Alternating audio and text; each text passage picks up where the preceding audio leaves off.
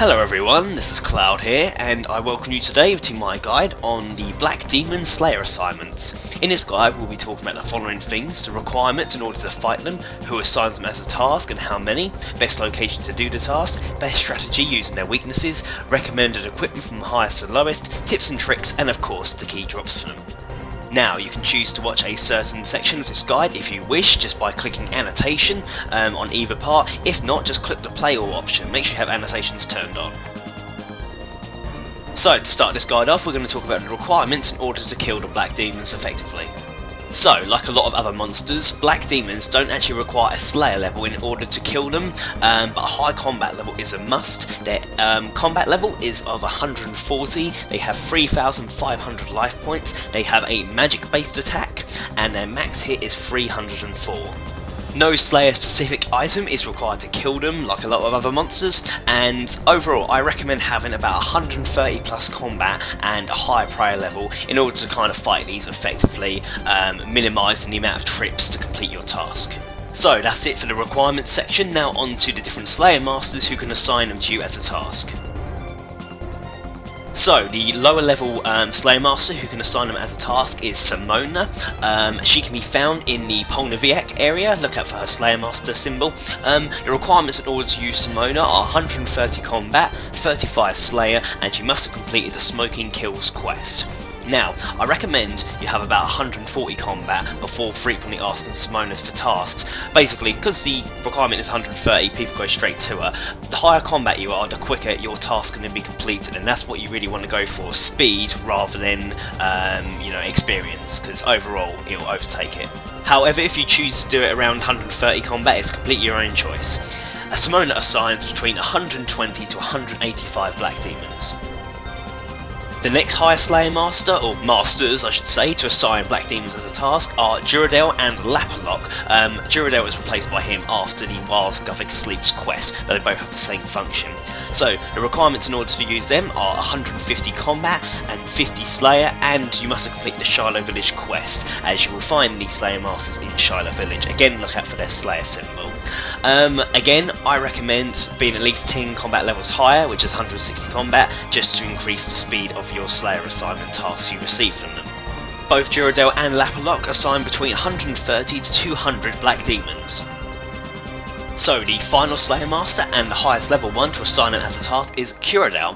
Now, the requirements to use her are 160 combat, 75 Slayer, and you must complete the Barbarian training in order to reach her. Now, I recommend having 170 combat for Curadel, mainly because as she's the highest Slayer Master, she will assign you a very huge amount of Slayer monsters to kill, so your higher combat level, the quicker you're going to get through those tasks. But again, that's completely your choice. And Curadel assigns between 190 to up to 250 Black Demons. That's it for the who assigns them as a task section. Next we're on to their best location to do the task. Okay, so there are 4 primary locations in order to fight Black Demons. However, there's only a couple I really highly recommend. So what we'll do, we're going to go through all of them, and I'm going to go from the one I recommend the least to the one I recommend the most. So, the first place to go to fight Black Demons, and the reason I recommend this one the least, well, you'll find out in a sec, it's underneath Edgeville. Now, when you go through the Edgeville dungeon section, there's an area where you walk in and you're actually technically in the wilderness. The Black Demons are around the level 5 wilderness section. Now, I don't really recommend this area much. The only positive of it, I guess, is it's not going to be crowded because not many people are going to be there. But the negative for that is because there's the high possibility of PKers being around that area, and you've only got to get the one who's the same level as you and well set up, and they could be able to make some easy money from you, especially now the wilderness will drop all of your stuff. There is no keeping any items anymore, so I recommend that one the least. I can't remember how many are around there. I think there's about 4 or 5 Black Demons, but there's plenty of other locations that you can use that should help you better. The next location, which again I don't really recommend, but depending on your requirements is up to you whether you want to go to it or not, is actually in the Brimhaven Dungeon. So Brimhaven Dungeon's got quite a wide variety of monsters and that in it, and you can access it by paying 875 coins to Sammy Botcha, I can't remember what his name is, to gain access to it. Now the Black Demons are quite far in, you have to jump over a few obstacles, get past some few enemies in order to reach them. Now, the reason I don't really recommend this place is it's fairly safe, because obviously there's no risk of PvP like the other one.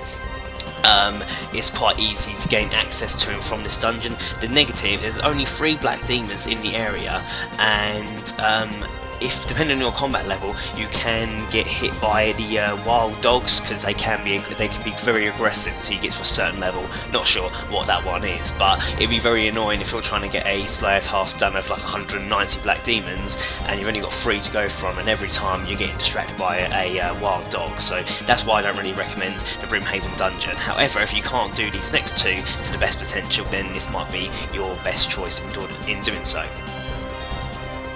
So, the next location where they've got quite a few black demons is the deeper half of Taverley Dungeon. Now, this one I recommend quite highly, depending if you have the requirements in order to use this dungeon to your best ability.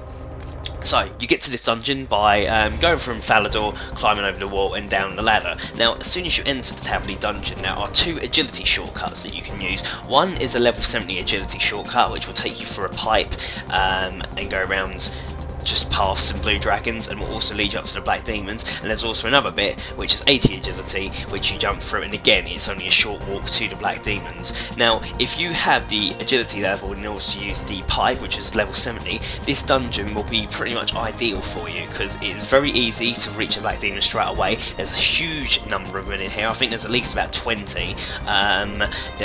Again, there's not really many players who will do black demons in this place because of some of the other locations and that, and they're not really a popular task. However, even if there's like 2 or 3 other people, there's still plenty of black demons to go around for you to get your task done quite quickly. Now, unfortunately, if you don't have 70 agility to use that pipe, you've got to do the very long-winded route of going all the way around the dungeon using the dusty key that you can acquire from the prisoner in the Black Knight stronghold area to have to go through the doors, past the blue dragons into the black demons. So if you have to do that, it's a very like sort of 5-6 minute process to reach the demons, and it's because of that which is sort of the only negative of this area. So if you don't have that, then this next location that I'm going to speak about might be the best one for you. So the final main location for the black demons, and it's the one I recommend the most, bearing in mind again you have this other requirement to go with it, is in the chaos tunnels. Now, first off, I know it's a bit risky having to get to these chaos tunnels, but at the same time it's not. The entrance that you need to go to, basically if you just jump over the Edgefield wall and pretty much head north directly from it, you will see a sign where there's a crack in the ground, and you enter it and you'll be straight in the chaos tunnel. So it only takes about a minute to get over there, so the chance of you getting someone to attack you during that time is very low, and you'll probably be able to either get to the chaos tunnel in time or make your way back without losing your stuff. So it's not too much risk. Once you're in the chaos tunnels, there's no like PvP area in here, so even if other players are in here, they can't kill you whilst you're inside the chaos tunnel, so that's the bonus. Now, it's a bit of a long route getting to them, but I think you have to pass 5 or 6 sections, so just like look where I'm going and you'll see whereabouts you end up. But you get into this area where there's a few black demons, 4 or 5 I believe there are.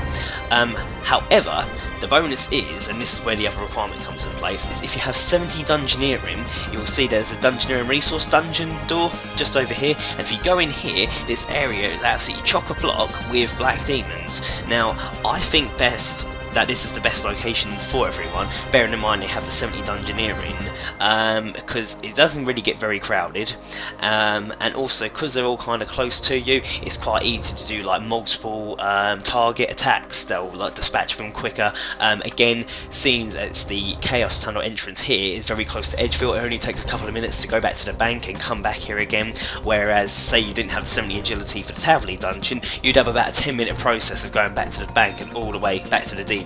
So this one is the one I recommend the most, and obviously the one we spoke about at the beginning in Edgefield is the one I recommend the least. But again, listen to all of those, go by what sort of requirements and skills you have, and make the decision on where to go from there. But that's all for the best location to do your tasks. Now on to best strategy to complete your task. So, like all different monsters, black demons have a specific weakness, and their weakness is bolt attacks. So any type of crossbow uses some form of bolt depending on your level. Again, you want to ensure that the bolts you have can be used by the crossbow you have, because since the evolution of combat, certain bolts can't be used with certain crossbows. So if you plan to use enchanted ones, make sure you've got the best crossbow in order to do so. Black demons are also weak to the effects of silver light or dark light. Both these swords do extra damage against demons and can be useful for lower players. However, due to the sort of setup in order to sort of like maximise your hits for the dark light, again I don't really recommend using a melee approach, as these demons are a magic based attack. Your melee armour will be a negative against them, so I really do recommend using a range setup and obviously using crossbow and bolt type attacks in order to defeat them. Now here's just a little tip of mine, just to increase the time of your stay at the demons, use healing methods such as healing familiars or a beast of burden to carry supplies, or even the soul split prayer can come very handy in order to maximise your kills per trip. Anyways, that's all for best strategy to complete the task. Now on to recommended equipment from highest to lowest. So, as I spoke about in the previous section, black demons have a very high weakness against bolt type attacks, so obviously the setup we're going to go through on here will be for the optimal range setup. Now, it's completely your own choice if you want to use a melee type setup or a magic based setup. I won't speak about that in this guide, because the reason I made him like this is these guides are to help you in decrease the amount of time you spend on each task, so you get them done as quickly and effectively as you can, and the most cost effective. And obviously go by using range, that will be your best approach in order to defeat the black demons effectively. So this is the recommended equipment you want from highest to lowest for all the different sections. So for helmet, you either want a full Slayer helmet, Pernix cowl, Armadillo helmet, Archer helmet, or helmet of Nidus Knot. Cape, you want a completionist cape, Torkar cowl, Ava's Alerter, Soul Wars cape, or Fire cape, or any lower equivalent if you don't have them. For your amulet, you want either Saradomin's Murmur, Amulet of Ranging, Amulet of Fury, or an Amulet of Glory, or again any lower if you haven't got the funds for that. Weapon, you either want to use a Royal Crossbow, a Chaotic Crossbow, an Armadillo Crossbow, or a Rune Crossbow. For the shield section, you either want to use an Eagle Eye Cut Shield, an Elysian Spirit Shield, Armadillo Buckler, Black Dragonhide Shield, or an offhand crossbow if you plan to do dual wield to speed up the task and sacrifice some defense. For your body, you want either Pernix body, Armadillo chestplate, Royal Dragonhide body, Kirill's top, or Black Dragonhide body, or again any lower if you don't have the requirements for those. For the leg section, you either want Pernix chaps, Armadillo chain skirt, Royal Dragonhide chaps, Kirill skirt, or Black Dragonhide chaps, or again any lower than that. For gloves, Swift gloves, Pernix gloves, Armadillo gloves, or Barrows gloves. I don't really think there's a lower alternative for them. For boots, you want either Glaven boots, Pernix boots, Armadillo boots, or Ranger boots, or I think the next last one will be snakeskin boots, but they're dirt cheap. For your ring, you either want the Archer's Ring imbued, or standard Archer's Ring, or if you want to increase like your wealth, then bring a Ring of Wealth with you. So as for your armour and weapon, out of that list you want to try and set up it the best as possible. For your inventory, you definitely want to try and have this stuff. So you want a form of emergency teleport, just to be able to get out of there quickly if you need to. Ranging and defense potions can come in handy, so it's either the standard ones or super defense potion, or even the extremes if you have the high enough herb law level to make them. For your bolts, you either want to use broad tipped bolts or runite bolts, or again any lower if your range level is quite low, so the next last would be adamantite bolts. You want either a few prayer potions or prayer flasks, especially if you're very high prayer level and want to use soul split a lot. You'll really want to make sure you've got plenty of prayer potions to basically maintain that. For your food, you'll want sharks or higher. This really depends on your cooking level, because obviously they've updated food now where if you eat a food that you can actually cook, it will increase the amount of life points it would normally, so you want to try and make sure what you're eating you have the same cooking level for. Runes for high alchemy spells, that comes in handy just to sort of maximise your drops you get from them. And also combat related auras will be a help, so either like sort of a prayer orientated aura, like greater reverence to increase the amount of time, decrease the amount of time your prayer depletes and the amount of points potions restore, or even like a ranging boosting aura, anything like that. And as for summons, you either want to bring like a healing summon, beast of burden summon, or a range type familiar, which will help increase your kills per trip. But that's it for the recommended equipment from highest to lowest, so hopefully that helps you out there. And next section we're on to is tips and tricks. So my tips and tricks for a new Slayer guys are slightly different to the old ones, because before I used to be able to talk about things like prayer flashing and sort of like other tips and tricks like that. However, now with the evolution of combat, there's plenty of new like sort of abilities that are available to you, and the sort of different approaches you can do while fighting the black demons. So here you've got the choice of either using like a one-handed crossbow, or a crossbow with a shield, or even dual wielding crossbows. So we're going to talk about the different approaches on that. So the most quick way of killing these black demons will be obviously to dual wield crossbows. So at the moment obviously I've got rune crossbow and offhand rune crossbow. There's a lot higher level ones you can go for if you choose to, so obviously that's your own decision there. By doing this you're obviously sacrificing a fair bit of defense for a higher sort of range output and speed for killing the demons, and also certain other abilities will be more effective while dual wielding. So all these different abilities you can use will all depend on your momentum. One I would try and do quite a lot is the piercing shot, which will shoot your target and does a shot dealing 125% weapon damage, and that basically the cooldown recovers quite quickly on that, so you can do that quite often. And again, when you get higher level and obviously your momentum's higher, you can either do a snapshot, which is like 2 arrows, or rapid fire. That's a very effective one. You see me doing that quite a fair bit. Another ability is snipe. You take aim at your target and deal up to 219% weapon damage after 3 seconds. So obviously you're sacrificing a bit of time there, but you normally kind of guarantee getting a shot in on them, and I tend to do that especially when they get near low health, and I've been missing like a couple of times, so that kind of comes in handy to do that. Binding shot I wouldn't really recommend because it apparently stuns your target, but they are ranged sorry, not range, magic based monsters anyway, so they're not going to stop attacking you, so it's a bit useless using that. Fragmentation shot is pretty good, so that's like a sort of continuous attack, so that's the symbol of the explosion. I would do that one as often as you can really. Now one ability I try and stay away from unless you're high sort of level is the ricochet ability, which will hit 2 additional targets nearby. Basically it's handy if you can dispatch them quite quickly, but you don't want too many demons attacking you in one go, otherwise your life points will start to deplete, so keep an eye out for that. And similar to the bombardment ability, again it's very effective like damage wise, but it can hit all other targets as well, so you want to be careful of that. And the best ability, now this is why you want to kind of use those other abilities like piercing shot quite often, is the unload ability.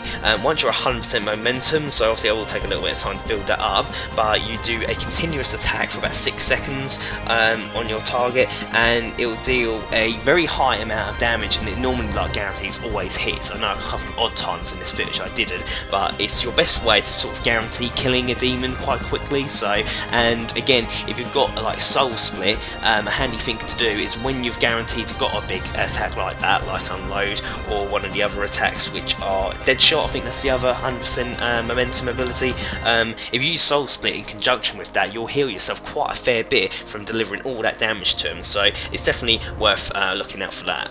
So, on one hand you can dual wield, the other hand you can use a shield and a one-handed crossbow at the same time, so you can go for more a defensive sort of setup, and obviously by doing this you'll be able to use a lot of the defensive abilities. So a wide variety of these are actually quite handy. The most useful is the resonate, I can't remember how you bleeding pronounce it now, basically it's the attack that will heal you instead of harm you, receiving about 6 seconds of when you cast it. And there's also another ability that does help alongside that. You need a defense level 67 to use it, but it's called preparation, and it will basically reduce the cooldown time of that other ability. So basically you can use resonance quite a fair bit then, so you can kind of sort of consistently heal yourself. And also the really handy ability, once you get to 100% momentum, is rejuvenate, and you will heal 40% of your life points and fully restore all your drained stats as well. It takes about 10 seconds to do, so it's quite handy to finish like off a demon once you've got 100% momentum and then do it straight away, so you pretty much heal yourself back to full then. Another ability that you can use with 100% is immortality. So if you die during the 30 seconds of you casting it, you'll be returned to life. The immortality effect is consumed, and I can't remember how long it takes to recover the cooldown from that, but it's very handy if you get in a very tight situation, especially if you're not too sure about fighting these black demons sort of like your first time. And vice versa, again, there's another ability called Barricade, which will make an impenetrable barricade which prevents all damage for 10 seconds, so quite some handy defensive abilities there. And you're also able to use your ranged abilities alongside with that. Obviously the dual wielding abilities will become inactive while you've got the shield equipped, so obviously like I said, using this defensive setup, you'll obviously be going for a lot slower kills, but they'll be more safer, so you don't have to worry so much about the risk of going through loads of life points. So, and this is also handy if you don't have like Soul Split or a really good like healing familiar. Now, my main tip will be kind of combining these two elements together, so the dual wielding element and the defensive abilities element. So I noticed obviously it was taking quite a lot of time to kill them using your defensive setup, and again you was losing a lot of life points by dual wielding, so I thought, you know, you can actually combine these two together. So if you make sure you bring an offhand crossbow and a shield, so I bought like a Dragonfire shield, like ranged one, just, you know, to make up for a normal shield. Basically what you can do is what I was doing, which was using your dual wielding abilities and, you know, dispatching the demons as quickly as you can. Obviously I have Soul Split, so it does help out a little bit to sort of maximise the life points you get healed from that. Obviously I had a bit of assistance from Guy's Titan as well, so that was helping to get some damage done on the demons. But once I got to quite a low sort of amount of life points, within my last sort of 20% of life points, I then put my shield on and carried on fighting them defensively, but at the same time then I was slowly healing my life points back up as well, without having to use so much food or prayer, etc. So again, the rejuvenate ability comes really in handy. So the main tip I would say here is obviously keep using your dual wielding attacks until you get quite low life points. Then as soon as your adrenaline is filled up, use that wherever the attack is called again, rejuvenate ability, to heal yourself pretty much back to full. And then once you're nearly full health again, then you can go back to dual wielding. So that way you're kind of maximising the sort of time you can spend at those black demons per trip without the need of having to rely so much on prayer and food. So hopefully those few tips and tricks in there will help you out. But anyway, that's it for this section, and now we're on to the final one, which is the key drops to collect. Okay, so you will earn 120.2 Slayer XP per demon, so a task of 100 therefore will get you around 12,020 Slayer XP, and again obviously you'll get even more for higher amounts of signs such as 150, 200, etc. So not bad XP if you sort of get the knack of killing them quite quickly. Now their drops are sort of variant, so there's a few things to look out for. So firstly, collect any these are what I recommend anyway, so it's completely up to you, but I will collect any charms. They're fairly good drops of Crimson Charms, so that's quite a bit of a positive there. For the weapons and armour, I would look out for Rune Battle Axes, Rune 2H Swords, Rune Chain Bodies, Rune Helmets, Rune Square Shields, and Rune Full Helmet. All those items there can be high out, which is handy, saves some inventory space. For runes and ammo section, you want to look out for Air, Blood, Fire, Chaos, and Law runes. For herbs, they pretty much drop like the whole variety, so you can drop Grimy Ranar, Irrit, Abentoe, Quam, Cadentine, Dwarfweed, and Lanterdine. You also want to look out for any coins they drop, so obviously I know it can be a bit annoying having to go around collecting them, but it'll make all the difference. They drop quite a lot of coal noted, so that's pretty good, element bars and ancient effigies. Now, Black Demons also have a 100% drop rate for Infernal Ashes, and if you can actually get the time to go around and collect them all, it can make some good prayer experience just by, you know, discarding all of those ashes. So might be worth collecting them if you can. And also, Black Demons drop many things from the rare drop table. 90% of the rare drop table is good money, and with a Ring of Wealth, the chance of receiving something from it is increased. And at the moment, the highest reward from there is about 20 mil if you're lucky, so you never know, it might be worth bringing that Ring of Wealth. Just another little tip, I did mention it earlier on, is obviously bringing runes for high alchemy drops can make your task very profitable, and pretty much all of the weapon and armor drops are good value to high alchdom. In some cases, they're worth more than on the Grand Exchange, so that's pretty good there. But yeah, that's it for the key drops and rewards from them. Well, that's pretty much it for my guide on these monsters, so I think I've covered everything. I've tried my best to anyway, so obviously these tasks can be a little bit time consuming, Black Demons, but the experience is pretty good, and you can get some good money from the drops as well, especially if you're lucky enough to get something from the rare drop table. But hopefully what I have given you here will increase the speed for tasks and making the killing of these monsters much more easier for you. Well, thanks for watching everyone. I have worked hard on this guide, so please make sure you like, comment, favourite, subscribe, and also share with your friends. Thanks everyone, and happy slaying.